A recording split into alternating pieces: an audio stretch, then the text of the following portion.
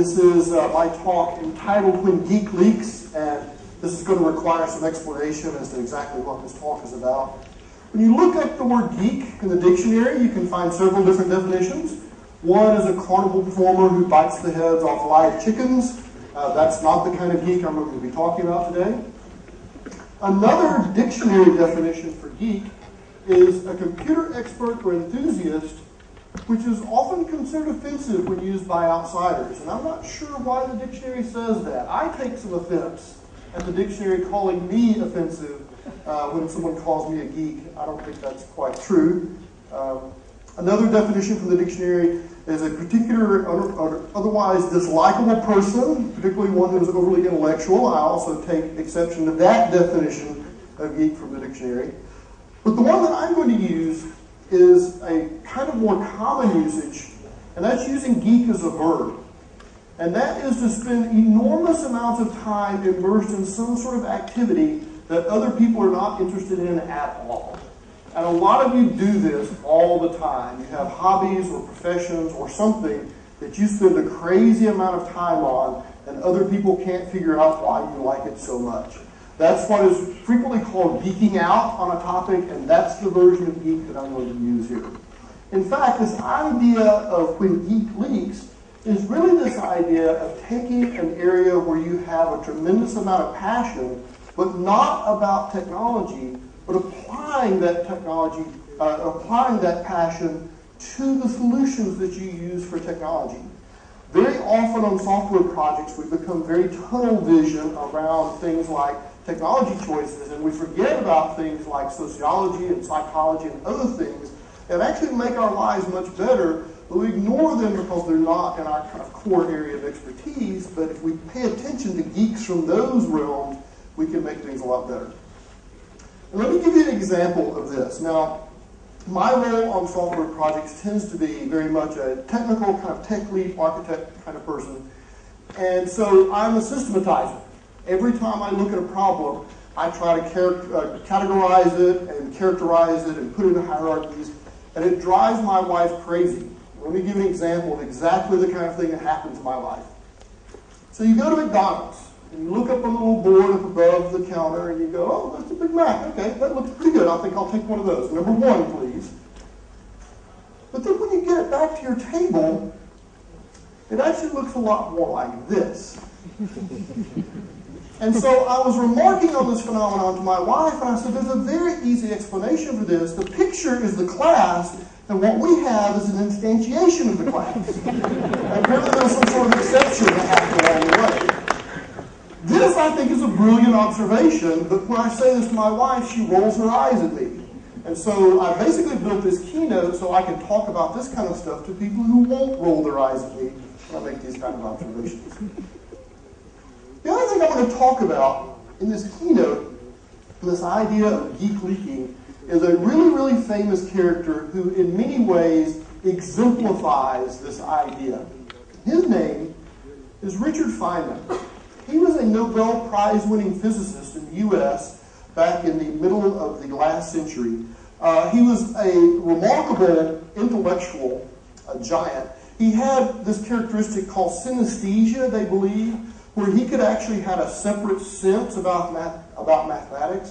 One of the things that Feynman did as a child was spend a lot of times in math competitions.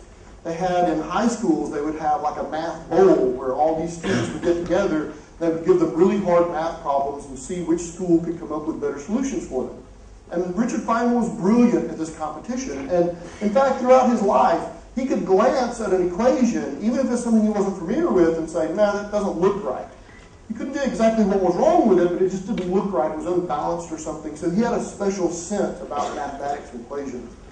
And it's telling that for Mr. Feynman, the first few books that were written about him were not actually biographies, but stories about him. Because the other thing he was brilliant about is the ability to tell stories about himself. And he had a long set of very, very well-known stories. One of the stories he tells is when he was a child. This is back in the 1940s in the U.S. 1920s in the U.S. One of the things that he did was he learned how radios worked. And so he would go to neighbors' houses and help them fix their radios as some problem was happening. And he went to one of his neighbors' houses, and the radio, when they turned it on, it would make this horrible buzzing noise for like 30 seconds, and then the radio would play clearly. And so he sat and thought about it for a while, and he realized, oh, there must be a bad tube, and when it warms up, it works, but until it warms up, you get the static. So he replaced the tube. Excuse me. His neighbors couldn't stop talking about the boy who fixes radios by thinking about them.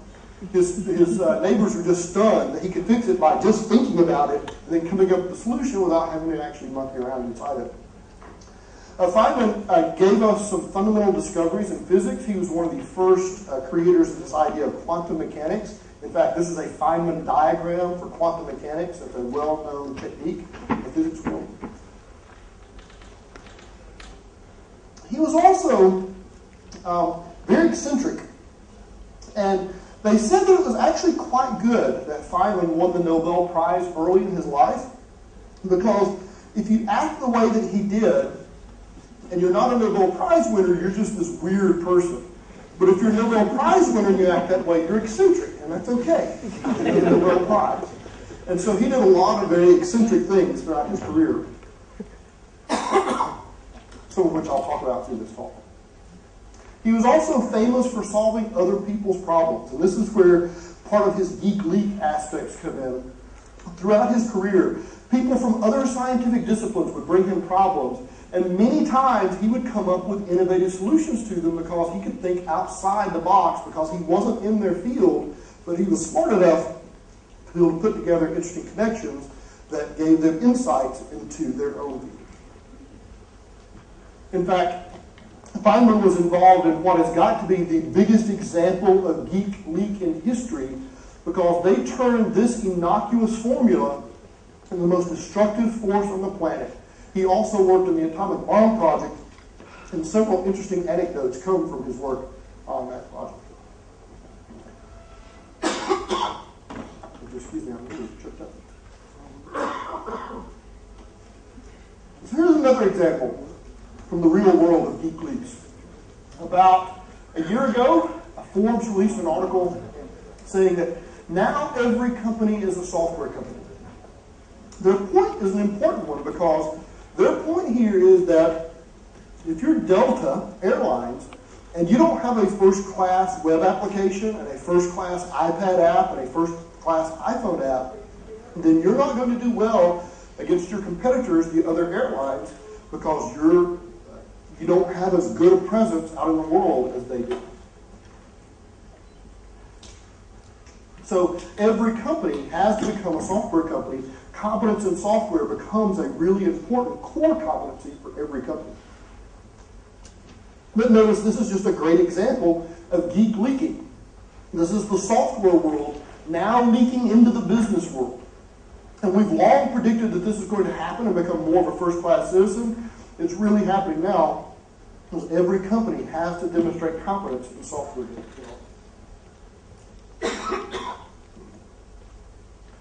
Another example of this idea of geek leaks actually comes from my most recent book. Last year, I published a book called Presentation Patterns, and it's actually a very unusual book for me.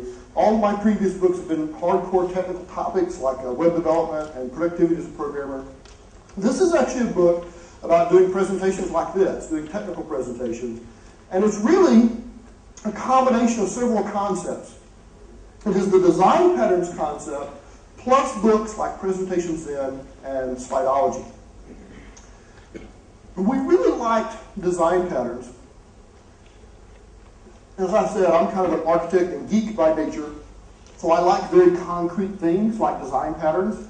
That's what I didn't like about the books like Presentation Zen and Slideology, is that while conceptually they're very good books, they're very kind of hand-wavy and not very concrete, so we like very concrete things because we're technologists.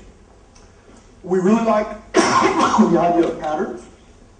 We thought about creating it as a recipe book, but the problem is that's at the slight wrong level of abstraction. Because if you look at a recipe like this, this is a recipe of how to create a very specific kind of dish. This is not the kind of advice that we're trying to give. We're actually trying to give you advice about these things that you have to know to make recipes work, like what sauté means, what simmer means, and what season to taste means. Those are the kind of building blocks we're trying to provide with our presentation pattern. So we're not trying to tell you how to put together a sales pitch or a technical presentation or a keynote. We're giving the building blocks that you can put together to build your own stuff. The other reason we wanted to go with the patterns concept is because we wanted to specifically call out some presentation anti-patterns. Because this is one of those cases where the tools that you're provided actually encourage you to do horrible, horrible things. Most of the defaults in every presentation tool out there lead to really terrible presentations. And so we wanted anti-patterns because we wanted to call out things that you shouldn't be doing as well as things you should be doing. And let me give you an example of that. So I started doing conference presentations back in the mid-90s. And over time, I got better and better at it as I did more and more talks. And I finally reached a point in about 2007 where this is one of my slides. And notice that I had gone and created a nice custom background, and I was using Keynote, and I was using the state-of-the-art 3D bullets with reflection, you'll notice, in Keynote. And I was doing a technical talk at a conference, and I got an evaluation form back that said, really love the technical content, but really old-fashioned presentation style. I said, old-fashioned presentation style, did you notice I used the gold 3D bullets on my slide? I mean, what could be more cutting edge than the 3D bullets with reflection on the slide? But this made me start really thinking about what is this as a communication medium, and it forced me to rethink the way that I do things. We now call this out as an anti-pattern called a bullet riddle corpse. Because the problem here is that when you bring up a slide like this, every single person in the room has to read the entire thing. You can't stop yourself from reading the entire thing. So me bringing up a slide full of bullet text is useless because you're not going to pay attention to me for the next 30 seconds because you're going to be reading that, and now you have to sit through the next 5 minutes of me reading it to you. That's a horrible, horrible experience.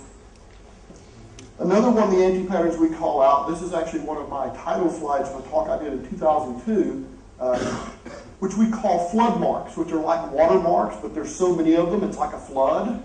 A lot of conferences try to get you to use their templates with all this extra stuff around them. And so in 2002, I'd gotten defensive and started adding my own ugly crap to slides. Because I figured if the conference is going to add a bunch of ugly stuff, I'm going to add some of my own ugly stuff to it for every single slide. Of course, this is doing no good whatsoever of getting information across, and we now call all those things out as anti-patterns. You've probably seen a lot of slides like this. This is useless as a slide. It's a bullet riddle corpse. It has these flood marks on it, and particularly these little logos and things like that, this little swoopy thing up at the top, that's absolute poison if it's on every slide. Because here's the problem you're going to run into. I want to put a picture that covers the entire slide. What do I do about the stupid swoopy thing? Do I cover up the swoopy thing and make this slide not like the others? Or do I make the picture smaller so that the swoopy thing is still there and now I've got a bunch of white space around it that shouldn't show up? Do I really need to beat you over the head with what company I work for on every single slide that I show you? I don't think that's very useful. It's okay for the first and last slides to have those kind of company identifiers, but beating people to death with them is not helping things. So we're trying to get rid of all this numbing repetitive noise. So those are all anti-patterns. But the entire book's not anti-patterns. In fact, it's mostly patterns. So let me give you an example of a pattern. One that we call context keeper. One of the problems you have as you're going through a presentation like this is making sure that you have the context established for every slide. So I want to show you a snippet from one of the talks that I'm actually going to do here later this week for my Technology Radar talk. And what I'm talking about here are litmus tests where you're trying to choose a new technology. And I have these litmus strips that I have to kind of carry that idea. And the idea of a context keeper is that for every one of these slides that is a litmus test, I'm going to have those litmus papers show up somewhere. I'm using this feature in Keynote called Magic Move that automatically moves them from place to place for me. I do the placement, but it does the animation for me. So I can keep talking about these litmus tests, and you know that I'm still talking about litmus tests because I have that little identifier on the screen carrying that context for me. So if you look at all these slides in sequence, you'll see that that little litmus test guy shows up in each one of them, reinforcing the idea that we're still talking about these litmus tests. This slide may in fact look familiar because I had a slide almost exactly like this a little bit earlier.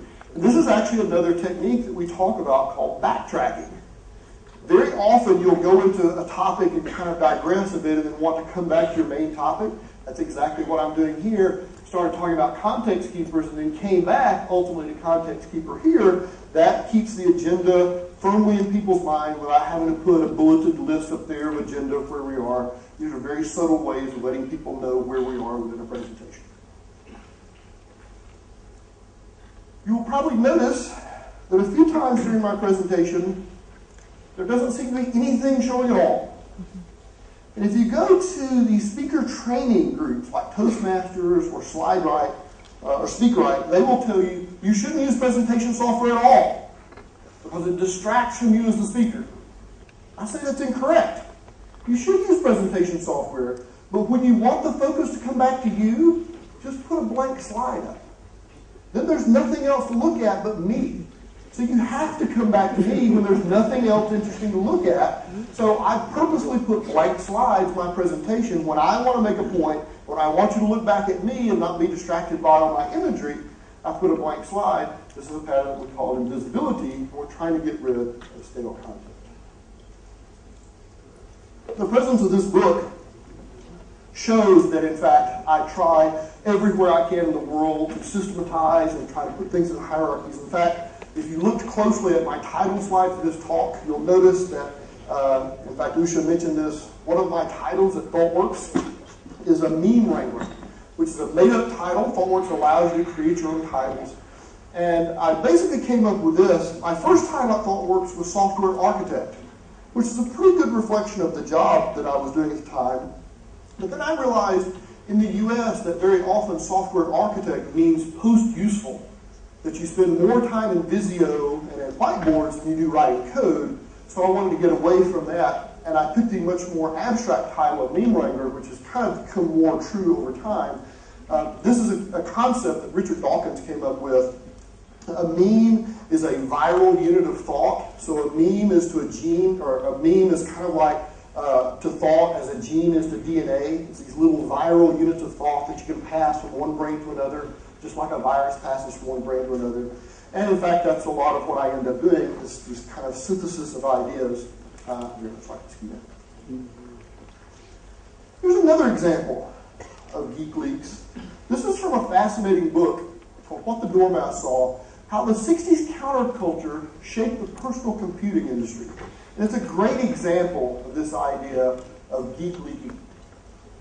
Because we kind of assumed that the personal computer was a foregone conclusion. It seems so obvious now what a useful thing this is. But back in the 1940s and 50s, that was not a common view at all.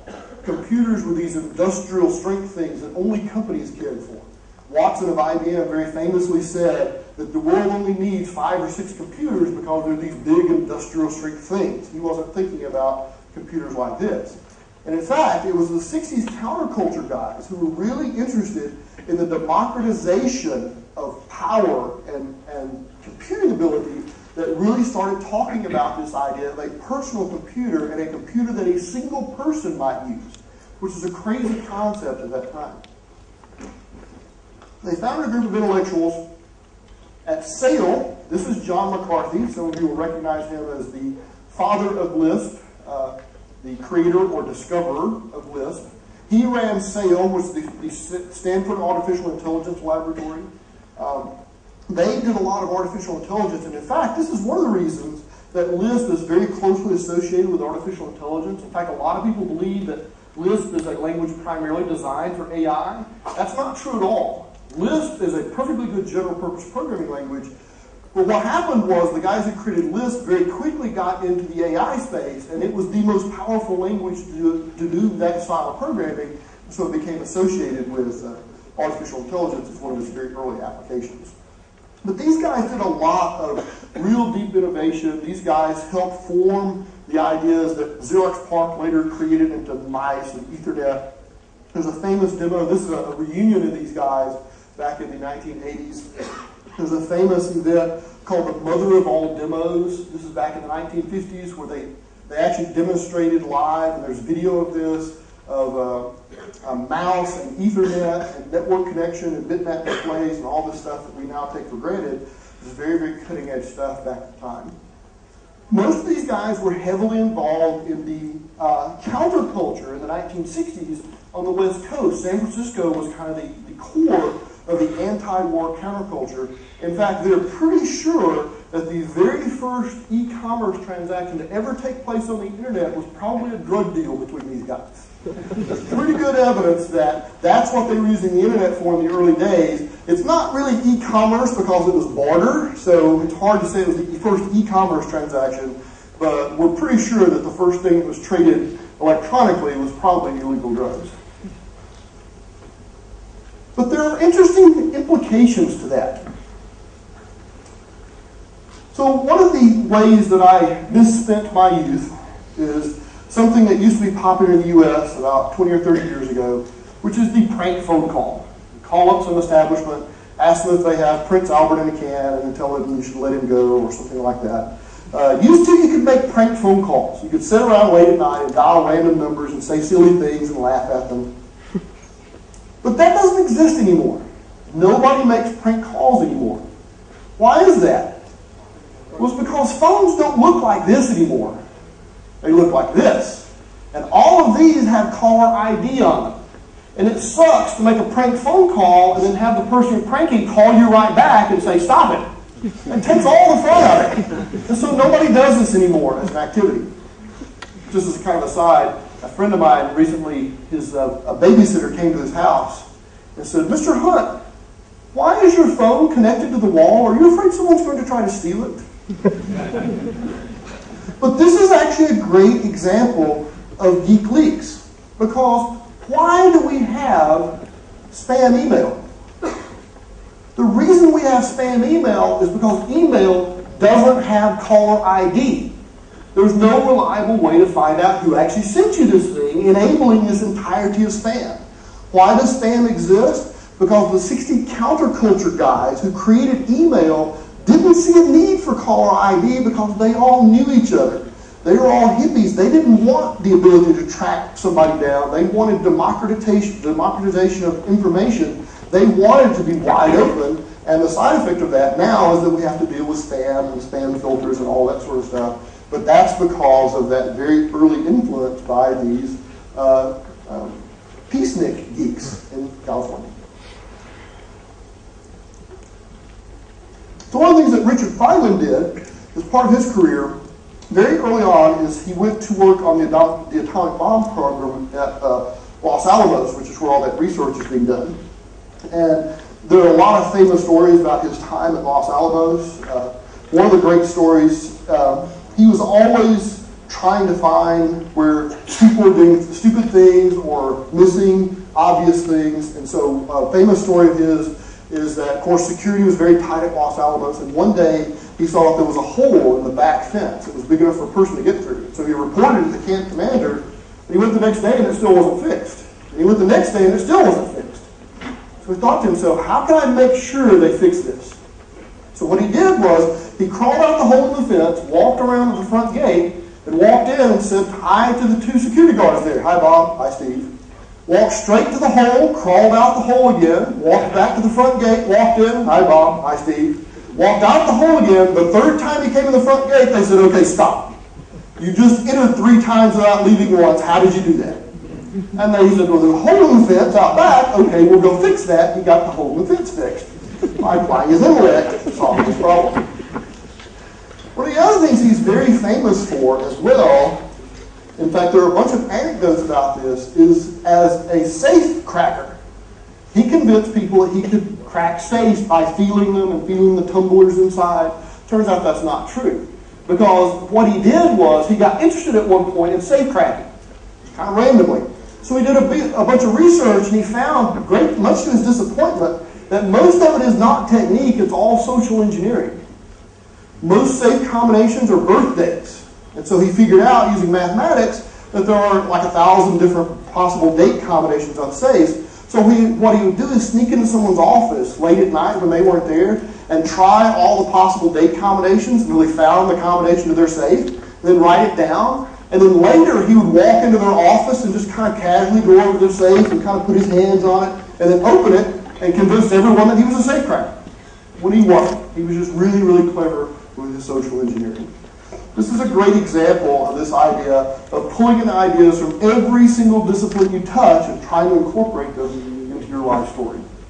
Another great story of his from Los Alamos is the creation of the very first parallel computer. If you look in the dictionary prior to 1945, the word computer is there. It is a person who computes things. And they had computers at Los Alamos too. Large rooms primarily of women, because most of the men were at war, with adding machines and slide rules. And they were doing important calculations for the research that they were doing at Los Alamos. But it turned out, and Richard Feynman was put in charge of this group for a while. And he figured out that some of the women were much better at the adding, subtracting, that kind of fundamental arithmetic stuff. Some of the women were much better at logarithms and using slide rules. And so rather than having each person go through all the computations, he created basically stages, a pipeline, where he said, you just do addition and you do subtraction. He basically created a parallel computer out of these as CPUs. And he invented some really clever ideas about what happens if somebody makes a mistake. You didn't have to restart the card all the way at the beginning. You could restart it from the mistake and go forward. They had color-coded cards to manage the places where he installed a pipeline and he'd come back. In fact, he ended up getting some patents for parallel computing late in his career, even though he had nothing to do with computer science, but he figured out how parallel computing works with these computers in the 40s and then applied that to actual computers in the 70s and 80s.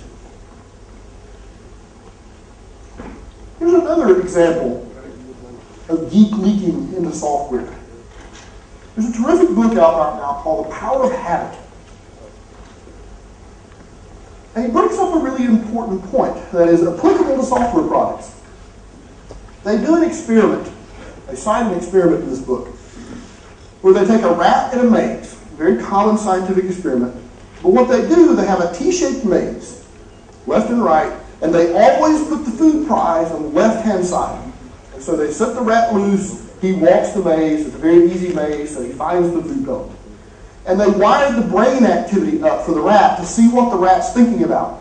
So click is the opening of the gate, and he goes to the first section and the second section, and then he gets the chocolate, he gets the treat.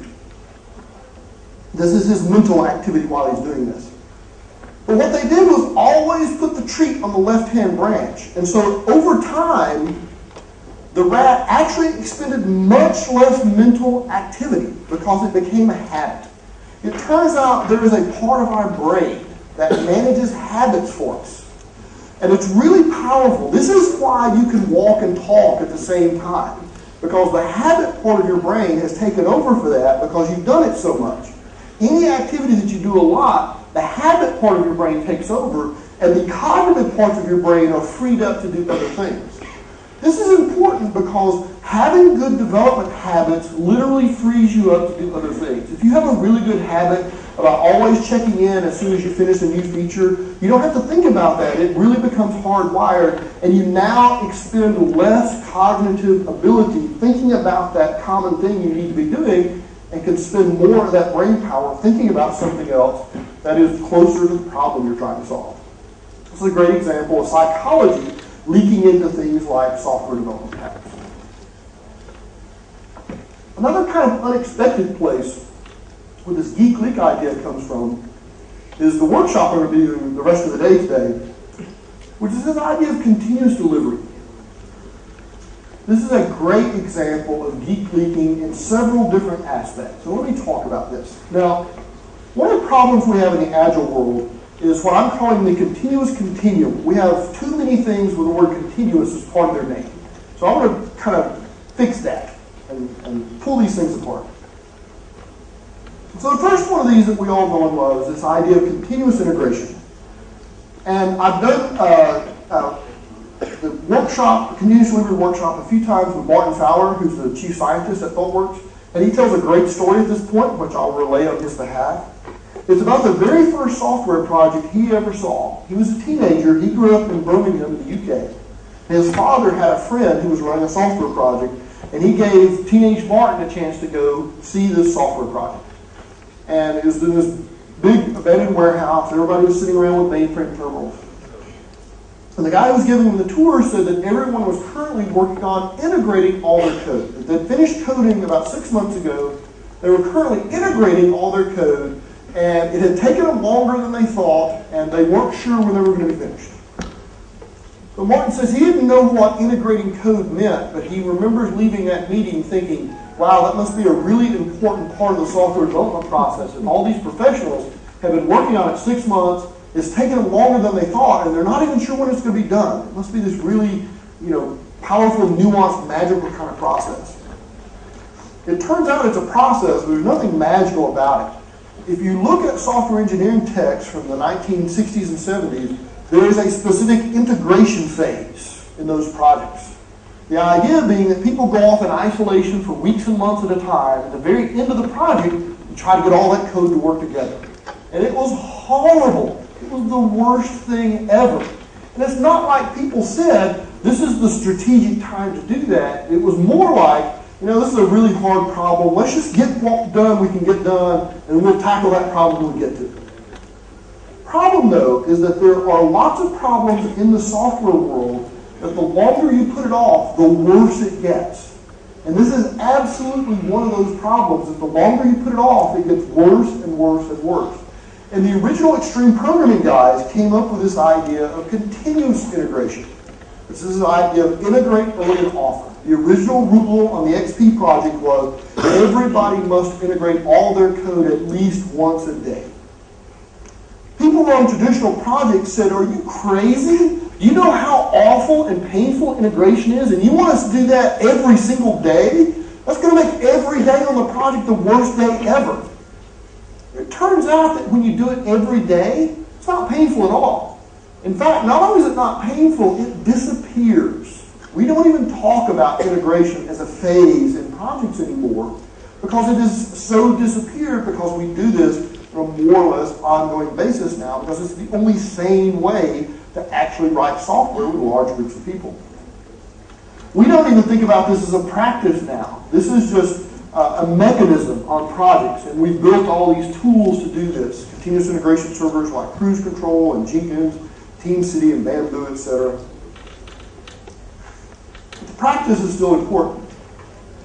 But a lot of people took this idea of the machinery and said, let's get really ambitious with this.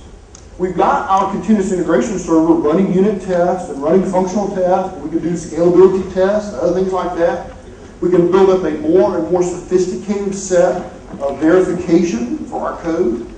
And you get to the point where you have so much confidence in that, you say, you know what? The last step is just deploy it. And that's this idea of continuous deployment. Deploy is the final stage of continuous integration. We have so much automated verification going on that we'll just push it live right away. A lot of companies do this. In fact, companies that are in extraordinarily competitive markets tend to do this because that gives them the fastest possible turnaround on features on their sites. There's a famous craft site in the US called Etsy that does continuous deployment. Every time a developer checks something in, if it goes through their gauntlet and makes it, it will show up on the website. In fact, at Etsy, you're not allowed to leave work on your first day until you have code running in production. So that's the trial by fire of Etsy, is you have to have pushed some code that made it all the way to production on your first day to get used to this idea that when you check code in, it shows up on the website. But this, for most people, is more trouble than it's worth. Unless you're in a crazily aggressive kind of market, this is actually probably more detriment than benefit. But it has the seeds of a really great idea in it, which is this idea of continuous delivery, that software is always in a deployable state. It is like continuous deployment, except that you don't automatically pull the trigger to pull it live at the last step. Instead, you leave it sitting there so that a business person can decide, should this go live or not?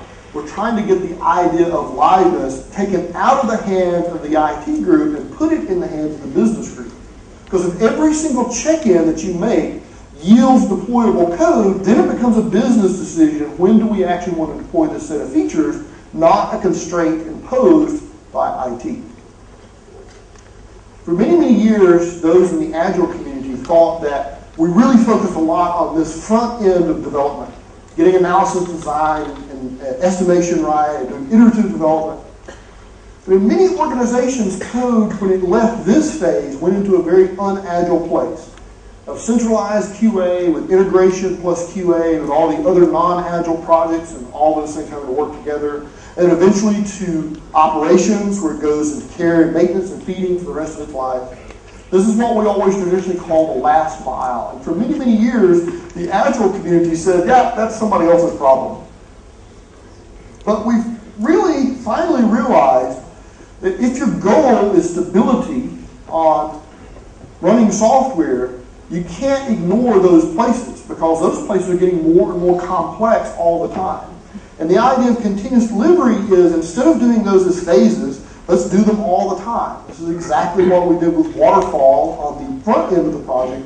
We're doing this for the entire idea of deployment and quality for enterprises now, this idea of this constant flow of new features in production, operationalize QA and operations so that they can fit into this feedback loop as well. The idea behind continuous delivery is this pipeline concept. So this is basically continuous integration, as you know and love it. When something happens, you pick up those changes, compile, test them, etc., and then take those compiled units and push them over to the file system. But the idea in continuous delivery is that you don't stop there. What you do is create a pipeline where you have these stages that it can go through. And CI is just the first stage of the pipeline. The second stage is going to be additional kinds of verification, like testing, for example, acceptance testing. But notice the first step of this new stage is called configure environment.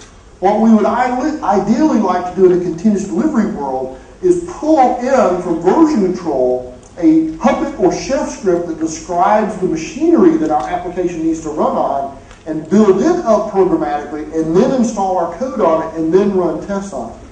Take what used to be operations job and incorporate that into the development process itself, and push that kind of machine provisioning further and further down toward the developers. Every subsequent stage now starts with this idea of let's programmatically configure the environment so that we know exactly what it's running on at all times. Now, this relies heavily on automation, of course, but this can accommodate manual stages. Continuous delivery does not require that you be a really mature Agile shop. In fact, it doesn't require anything except that you have the potential to make all your stuff faster. So, but even for manual stages, we still have this configure environment stage. We still want to programmatically build up all the infrastructure, even if it's going to be several weeks of someone doing manual exploratory testing or usability testing. We still want the same mechanism in place consistently through all of those guys, through all of those releases. A lot of organizations end up looking like this. We have all these people involved in software projects, but you have these barriers between these groups. Either soft or very hard barriers in some places. This is what we refer to as a company that is human resources optimized. Because your human resources department are the one who set these things up.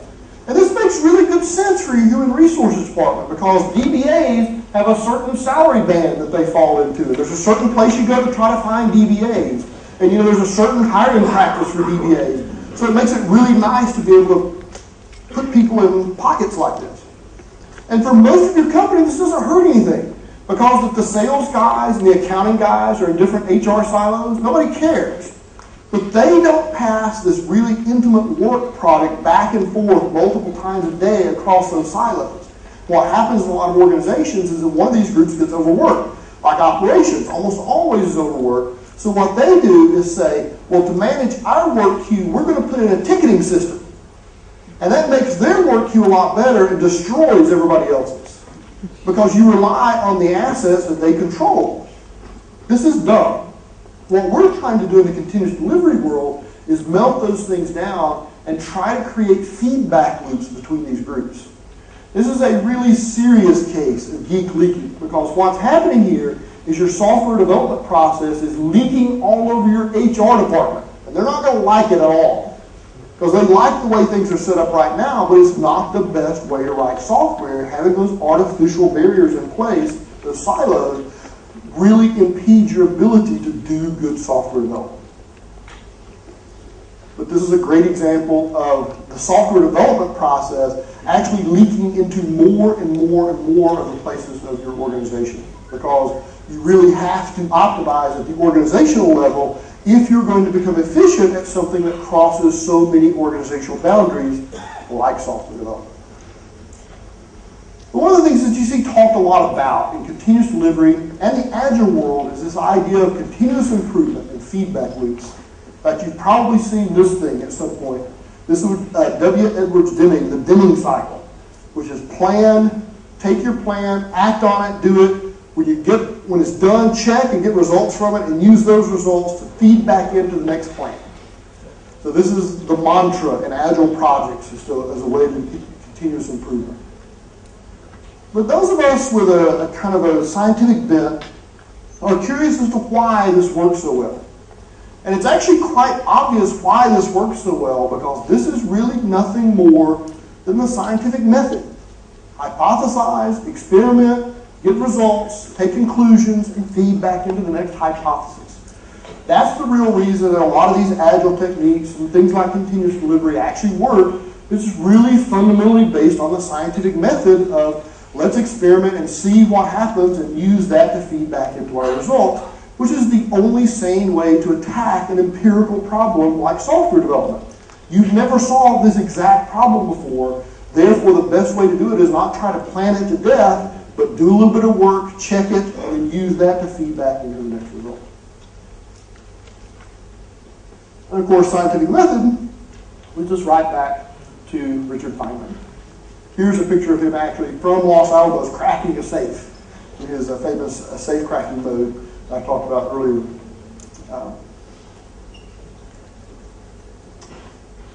Next thing I want to talk about is an idea that comes from this keynote. This is Rich Hickey, the guy who created Clojure, and he did a great keynote at a conference called Strange Loop a couple of years ago called Simple Made Easy. Now, I strongly recommend it. It's a terrific keynote. It explains a lot of his design principles behind Clojure. And in particular, he introduced a term that I really like. Rich is a lover of words like I am, and he found this archaic term that fits so nicely with so many of our problems today. And the term he came up with describes braiding things together. This is an example of how to braid things. And the term is complete. Something that is complected means that it is braided together. So the last figure here is something that is complected.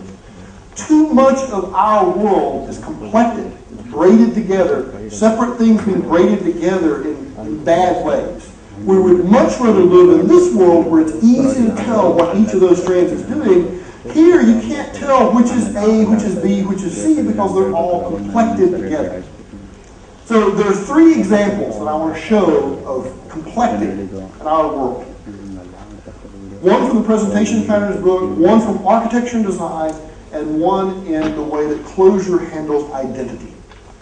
So the first one I'll talk about is the presentation patterns book. And the way this came about was one of the things that you use as you're trying to simplify something is try to look for places where two things are confused and are wound together or complected together. And we actually discovered that what is the real difference? This is one of the key ideas of the presentation patterns book. What is the difference, the fundamental difference between presentation and prose? So you've got a choice here. You could write something in PowerPoint or you could write it in Word. You could write it as a memo or you could write it as a slide deck. What's the real fundamental difference between those two things? Time. When I'm doing a presentation, I control time. When you're reading a document, you control the time because you can read it faster, you can read it slower. When I'm doing a presentation, I control the time. I control exactly what rate things come out in. And so using that as a simplifying principle, we separated this idea of an info deck versus a presentation. Both using tools like PowerPoint and Keynote, but very different outcomes. And the real difference that comes down here is the use of animations or transitions. An animation is movement or revelation within a slide, so that was just an animation I showed you. Transition is moving from one slide to another, so I'm about to show you a transition right here. This idea of an info deck is a really powerful idea because my colleague Martin Fowler has started building web-based info decks. Rather than writing traditional essays about this stuff, he's using the kind of building blocks for presentations, but this is never designed to be shown on a wall and displayed somewhere with someone standing in front of it. It is meant to be a way for you as a reader to go through it, and almost like a slideshow, but very much as an information deck, not meant to be a presentation. So splitting those two concepts out now lets you think about, well, info deck is a perfectly reasonable communication medium all by itself, and presentation is another kind of medium. Another place that this falls out in the presentation patterns book is the difference between a demonstration versus a presentation. And you see these in technical demonstrations a lot, and we also call out what we call live demos versus dead demos. Venkat gave a great example of a live demo in his last talk where he did some live coding and showed how pieces fit together. You know, Venkat's very good at that, but he got a syntax error. He didn't have to stop and think about it. He kept talking and fixed the syntax error, and then went right along. That's a really hard-won skill, and very few people do that kind of live coding really well. But you don't have to do that to be able to show compelling things in a technical presentation. And in fact, we give several alternatives to that, what we call these demo kind of presentations. Here's an example of a technique that we call traveling highlights, where we still have code on the screen, but you'll notice a highlight is traveling between, it's kind of faint to see there, highlight is traveling between the code that I want to talk about, each one in turn. There's another trick that we use for opacity. It'll be hard to see here because the contrast is not great, but you can see that's highlighted. We're talking about that particular code. This is one where we actually fade out the code that we don't care about and just talk about the code that we do care about by shifting the opacity of that code. By not showing code in an editor and showing it on a slide, you can also do some really nice presentation tricks. So here's a slide from one of my other talks where I'm really trying to bring home the point of how much duplication there is between these two comparators. Well, I'm in a presentation tool so I can demonstrate exactly how much the duplication there is just by overlaying them on top of one another. You can't do that in a coding editor, but you can in a presentation tool. The other thing that drives us crazy is watching someone interact live with a tool that requires a lot of setup and teardown time. So this is from one of my co-authors, one of his talks on debugging in Java. He has to start up a debugger in Eclipse, and he has to have servers running, and all this other stuff has to be up and running before things can work. Rather than doing this live in front of the crowd, because if you do this, you're guaranteed that your internet connection is not going to work or something's going to break. Why not just record it? This is a pattern that we call lip sync. Record this as a video and embed it in your presentation. Now, as I'm talking about this, I don't have to concentrate on making all this stuff work. I can describe what it's doing. I can give extra insight, what's going on there. I can talk about exceptional conditions, because my concentration is not all completely tied up in making these things work and talking about what they're doing. The other nice thing about this is that for this particular presentation, it used to take 19 minutes and 30 seconds for him to run through his entire demo to show all this stuff. Once he lip-synced it all and actually got rid of the boring parts about servers starting up and all that junk that you see every day that you don't want to see as part of a presentation, that part of his presentation became 1 minute and 30 seconds, which means that he now has 17 extra minutes that he can add more material to his presentation for, because he wasn't spending 17 minutes of doing useless setup for things that people didn't really care about. So this allows you to get much higher information density without swapping out between two tools and interacting with them live. But one of the anti-patterns that we call out in our book is going meta, which is talking about the presentation during the presentation, and I'm getting very dangerously close to doing that. So I'll leave the presentation patterns topic for now and talk about another example of complecting. In fact, this example is the one from Clojure itself. Now, the idea of today, the Gibbs Edge idea, are these keynotes about cutting edge ideas. And it's not that surprising that both Venkat and I are going to talk about software transactional memory and closure. It's a really cool thing. But I'm actually going to show you a little more of the motivation behind that. One of the things that Rich Hickey did was figure out what makes threading so hard in Java. It's actually an example of complecting that makes threading so hard in Java. Because when the idea of variables was created in Java, they created that concept long before they created the concept of threads. And they made a bunch of assumptions about how variables work that threads invalidate. But because variables were so fundamental to the design of Java, they couldn't go back and change variables once they introduced threads. They had to introduce things like synchronized blocks and things that make threading so hard. What Rich Hickey did was figure out that this is really a problem of complecting. The problem is we have three things complected together on top of this concept of variable in Java. We have the identity of the thing, and we also have its value. And those two things together are its state at some point in time. And almost always in computer science, when you have one mechanism handling two completely different jobs, you've got a problem. And that's exactly manifest in Java for how hard concurrency is. And so that's the way he fixed this in Closure. He decomplected, he simplified this weaving together and separated this idea of mutability and this idea of reference and value. And so in the Closure world, identity is a unique thing, and it never changes over time, but an identity may point to some new value at some point in time.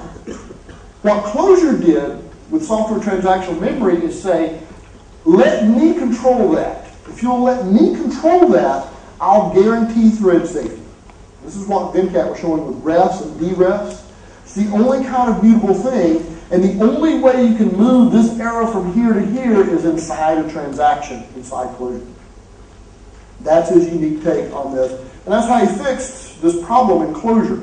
So this can be thought of as a single reference, this dotted box. And over time, it takes on several different values, always by applying a pure function to mutate it, to change it from one state to another state.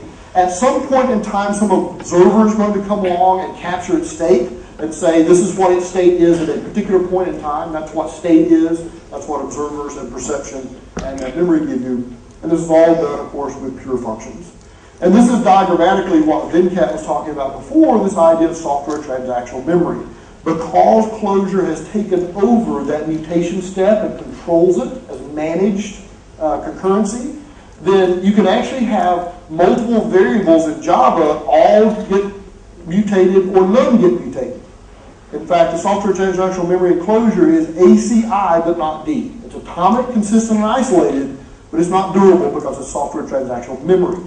But it still gives you the other three things that you're used to from transactions at the variable level. So you can say in Closure, these three variables all get mutated or none of them get mutated, which is very hard to do otherwise, particularly in a thread sequence.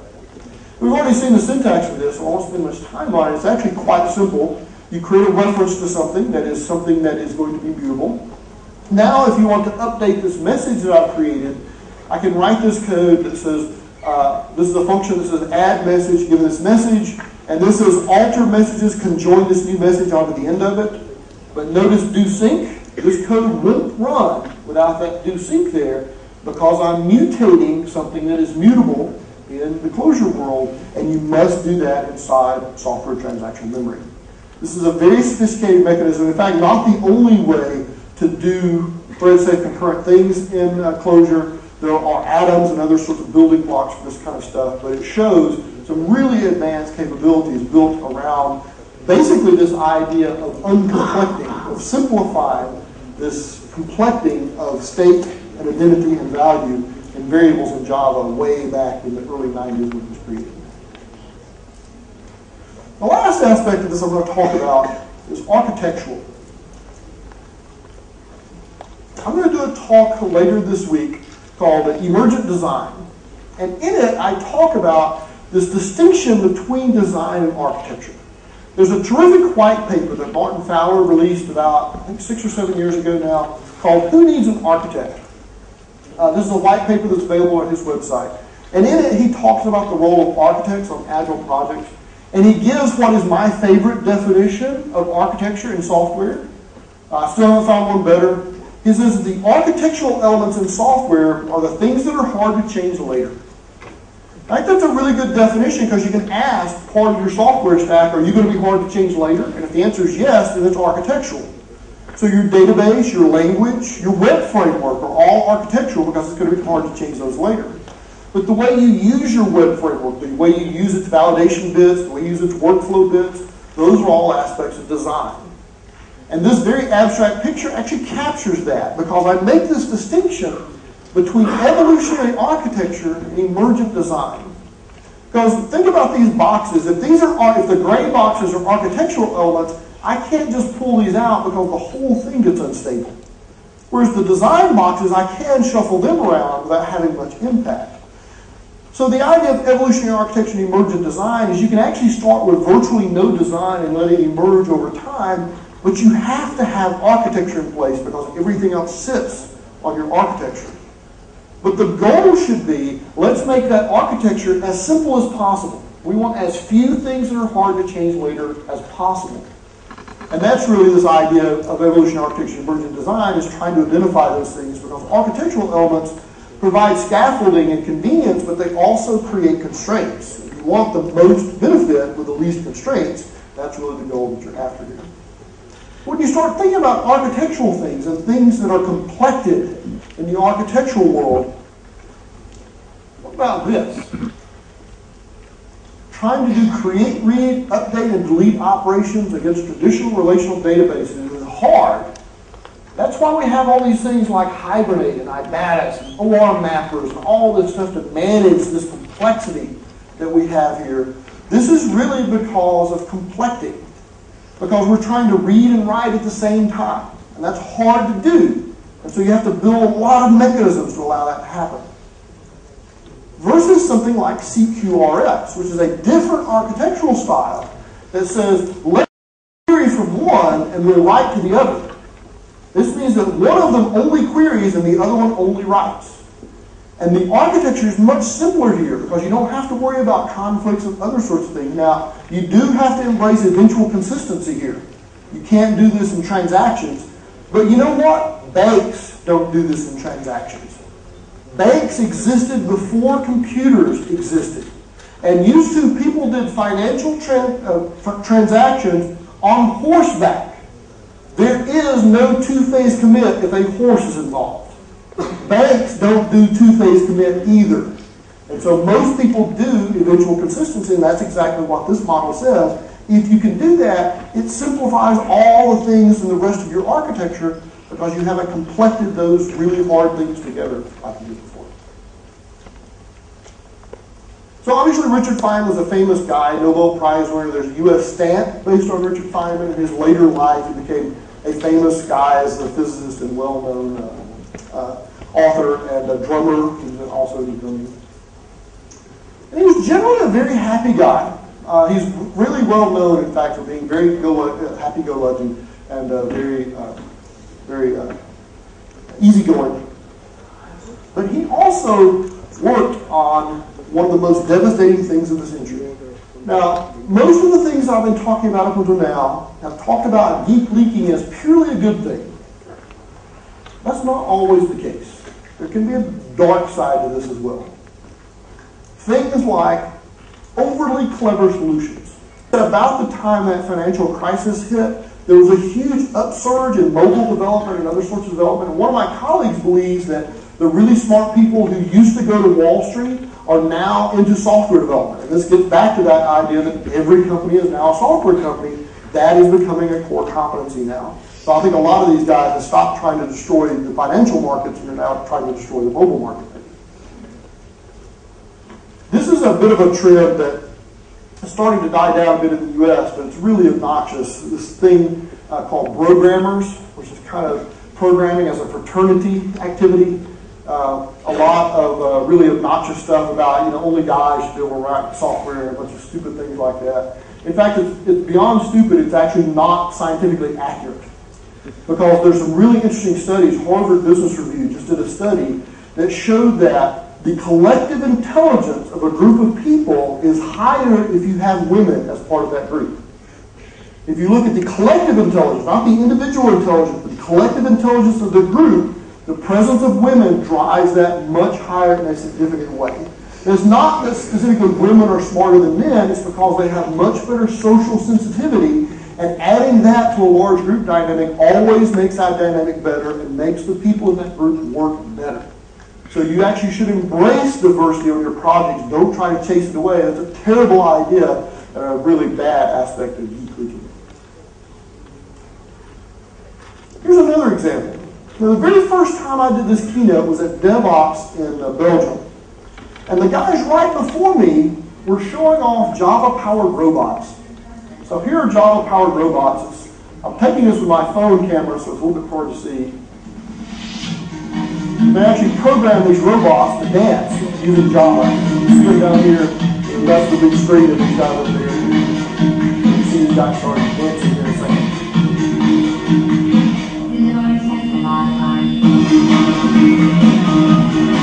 Turns out you can write Java code to do that now. It's kind of good. This is an example of Geek Leaking from the robotics world to the software world. So that got me interested. Wow, what's been happening in the robotics world? That's pretty cool. I started looking, and it scared me to death. You can't believe what they're doing with robot technology now. This is a military robot. Looks like a dog that follows you and has supplies and stuff like that. DARPA now has a robot that can run an obstacle course that humans have a hard time running. They now have these robots that can scale walls and stuff like that. I started thinking. They say that before long, we will have artificial intelligences of the intelligence of a cockroach. So you're telling me that before long, we're going to have to start worrying about an armed cockroach cyborg coming after me? And I really worry about the metaphorical bugs inside this real bug. And I worry a little bit that we're going a little too fast on this whole robotics thing. Maybe faster than we should have. Now, fortunately, someone has provided a solution for this. Isaac Asimov, a very famous mutton chop enthusiast and science fiction writer, wrote a book called I, Robot. And in it, he talks about the 3 laws of robotics that will keep us safe as mankind. So we're supposed to codify these into robots. This idea that a robot can't injure a human or through inaction allow them to commit harm, and they must obey orders, and it can predict its own existence as long as it doesn't conflict with the other laws. And these all sound really fine and good. Here's the problem. You guys know what Roombas are, right? Do you know how to code those 3 laws into a Roomba? I don't. A Roomba's already got some robotics in it, and I don't know that we can code those laws into it. In fact, my big fear is that any robot intelligent enough to understand those 3 laws is also intelligent enough to ignore those 3 laws. Now, for now, it looks like dogs have our back in the battle against robots. So that's good. Dogs are helping to defend us against the robot horde. We really have to start worrying. We're in deep trouble when the robots and the cats team up. Then we're going to be on our own. We may be building something more dangerous than we can control. And we do this all the time in technology. Fortunately, we have a really good reference to when this has happened before from Richard Feynman. Richard Feynman was present when they detonated the very first atomic weapons. And when he saw that, he was kind of appalled. Because by that time, the war in Europe was over and the war in Japan was kind of winding down. He made an interesting observation. This is a direct quote from Mr. Feynman. He says, with any project like that, you continue to work trying to get success, having decided to do it. But what I did, immorally I would say, was to not remember the reason I said I was doing it. So that when the reason changed, not the simplest thought came into my mind that meant now I have to reconsider why I'm continuing to do this. When they started working on the atomic bomb project, there was a clear need for that. It was a dire worldwide crisis. But by the time they got it finished, the crisis was largely abated, but they were all geeked into the problem of, can we get this thing to work? And they finally got it to work, and they realized what they had created, and most of them suffered mentally for the rest of their lives from having been involved in creating that. Realize that somebody has to build the software for robots that will eventually start killing people. You are never completely abstracted away from the things that you build, even in the software world where it seems like we're really abstracted away. You need to really consider what is the end use for this going to be, and is this something that I support as a person? The military always tries to find ways to apply geek leakage. The last chapter in Feynman's career is also another great example of geek leakage, and this had to do with the space shuttle disaster. In fact, I'm going to talk about a tale of two space shuttles here. And the first one is the Columbia. The Columbia space shuttle, when it took off, if you don't recall, some of the foam insulation broke off of the tank and hit the wing of the space shuttle. Sorry, this is the different, I'm sorry, I've got my two disasters mixed up.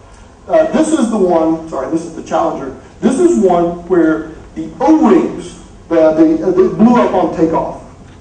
And they think it was the rings, these O-rings inside the chemical booster rockets here, because it was very cold on that day that they took off, and they believed that the rubber contracted. That was the big argument as to what had actually happened. So they put together this panel of scientists. Richard Feynman was the only actual scientist there. They had like politicians, Neal Armstrong, the former astronaut, was there. And all these engineers took them around to all these places and were showing them all these things about O-rings and how those work. And Feynman was skeptical about what all these engineers were telling him, so notice he had a picture of ice water in front of him. He got some of that O-ring material and put it under a clamp and dropped it in his glass of ice water. And when it came time for him to talk, he pulled it out and demonstrated that it was stiff when it got cold, which just completely destroyed the argument of all these engineers coming before him. In fact, I'll let it say it. Well, I took the stuff that I got out of Hiroshima and I put it in ice water. And I discovered that when you put some pressure on it for a while and then undo it, it doesn't stretch back. It stays the same dimension. In other words, for a few seconds at least, and more seconds than that, there's no resilience in this particular material when it's at a temperature of 32 degrees. I believe that has some significance.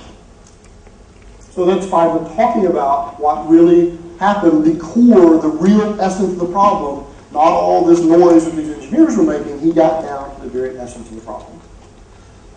So to summarize, try to embrace the scientific method no matter what you do. There's real value here, this idea of experimentation, this idea of creating empirical ideas behind things. Try as much as you can. Somebody actually suggested this term, decomplect. That's a terrible, terrible term. The opposite of complete is simplify. Try to unbraid the things that are braided together in your project, and very often you'll find a much cleverer solution to those problems. Thoughts aren't always really neat and organized as much as they'd like for them to be. So you want to allow leakage from other disciplines to come into your discipline and apply those with some objectivity to see, can this actually help my process, and don't just discount it because it comes from a field like sociology or psychology or something else like that. And so last I would say is to allow Geek to leak across disciplines to help you find orthogonal innovation on your products. Thanks very much. It looks like I'm a little over time, so if you have any questions, I'll be happy to answer it. I'm here for the rest of the week. Thanks very much.